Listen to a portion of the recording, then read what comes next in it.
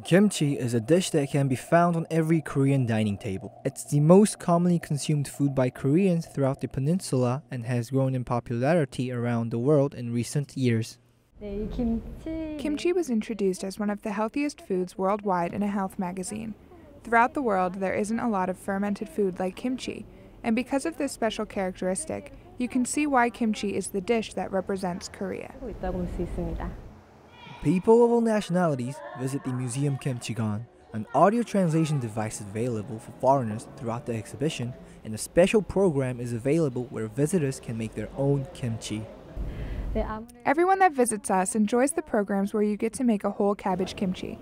This kimchi is one of the most loved kimchi by Koreans, but it is the most difficult to prepare and make.